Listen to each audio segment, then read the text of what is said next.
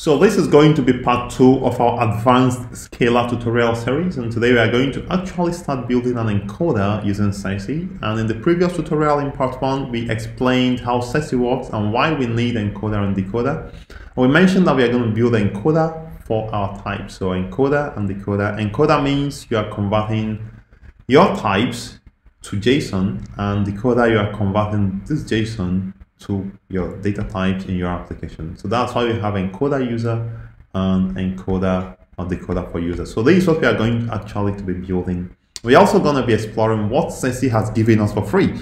For instance, for primitive data types like strings, Circe have given us some free decoders and encoders, and we're going to use them and see how we can actually enhance them as well. So the first thing we want to do for us to use tools provided by Circe, we need to add some dependencies. We have the 3 of them. We have the core.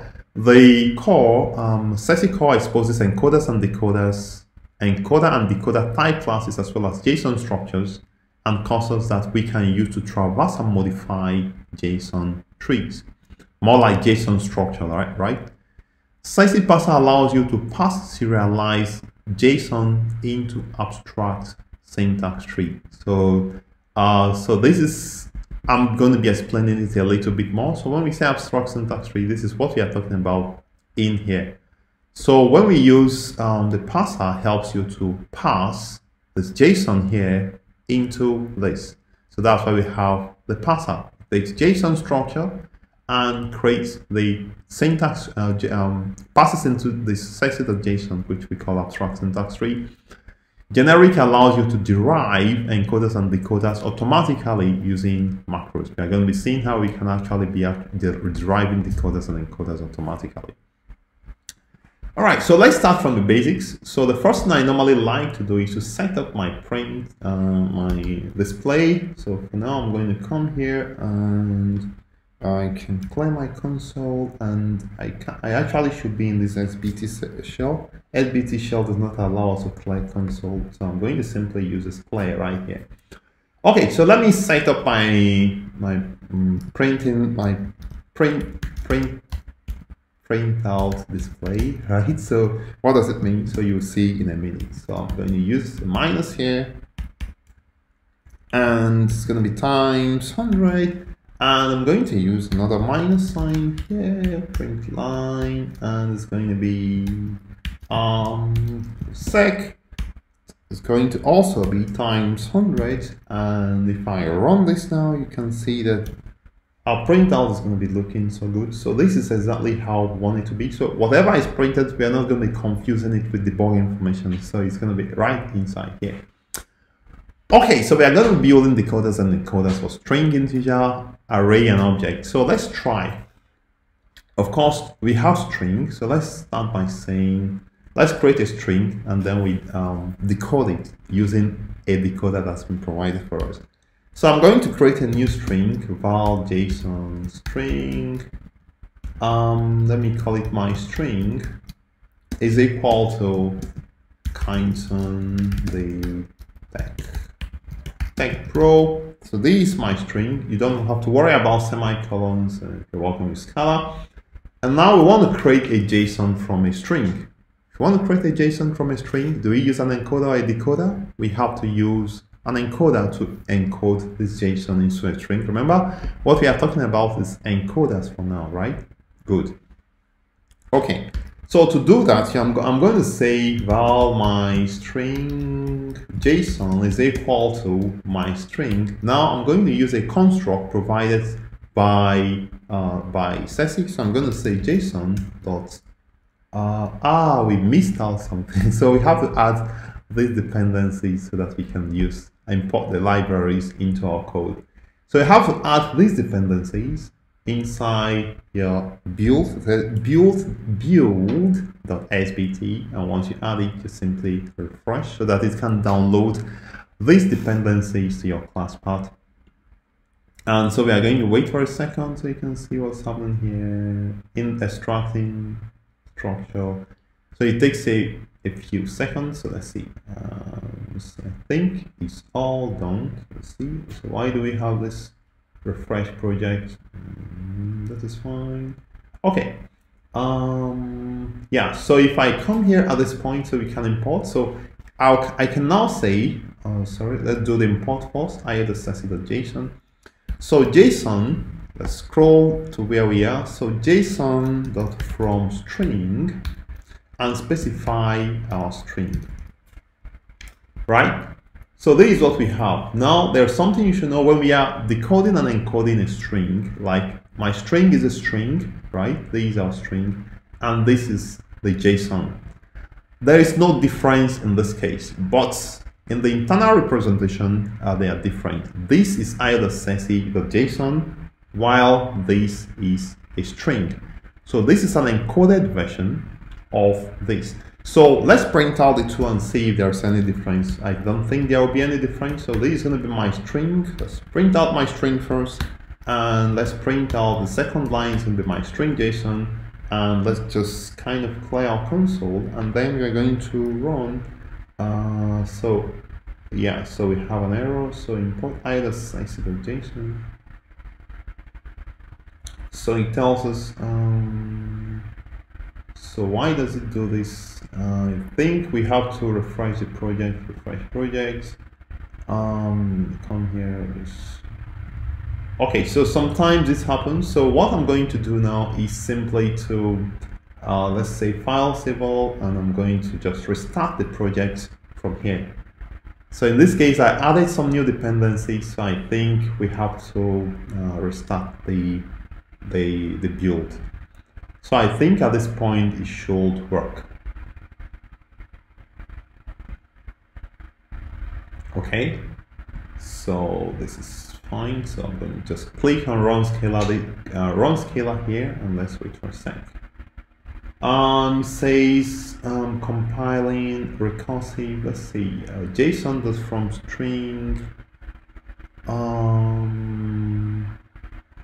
Okay, so yeah, so I think I've messed up this. So it's gonna be actually my string. That's what we are going to be doing here. And let me clear my console here. I'm going to save everything. And at this point, you can see the two of them. Yeah, so the second one is a JSON. As you can see, JSON has to be enclosed in quotes, but this is a string in our class, right?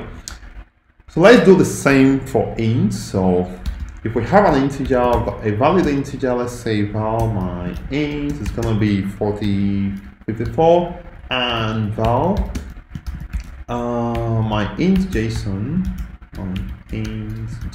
is going to be JSON.from int. Now you have from number, from whatever. So from int, we give it my int.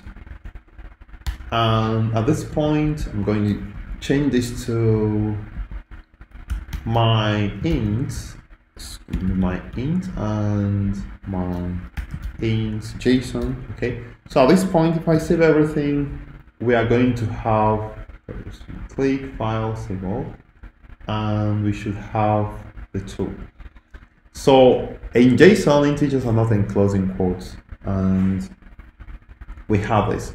So I'm going to kind of create another JSON object, and also encode it into, create another string and encode it into JSON. So I'm going to call this my string2 and my string JSON2, and there's going to be my string2, right? Yeah.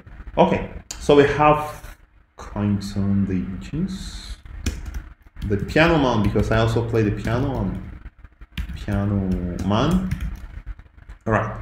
So now I want to create a string, a JSON string. So the first thing we want to do, we want to create, sorry, not a string, but an array, because this is where we are at the moment. So we want to work with array now. How do we create array? Of course, we can say my array, val my array is equal to, we have, let's say, Kyneton, and we have Othniel, and we have Oli. Okay, so I think I've forgotten how to create arrays, right?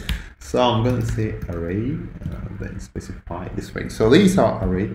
So this array in Scala. So I want to convert this array onto onto JSON in Scala. So we want to encode this array. So the first thing we need to do is we have to encode all of these one by one.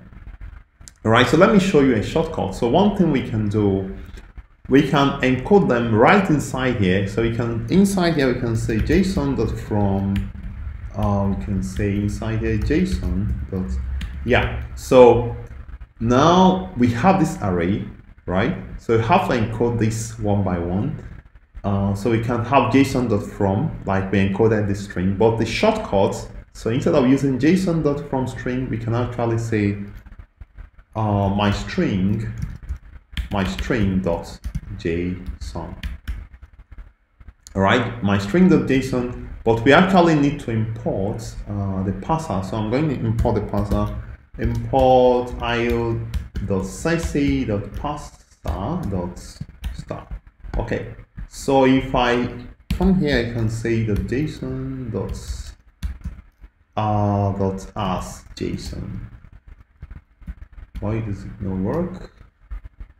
Let's see, io.circe.parser, let's see. It's io.circe.syntax._, right? So I think this is where it is. Okay, so using this shortcut, you can actually convert every string to JSON very easily.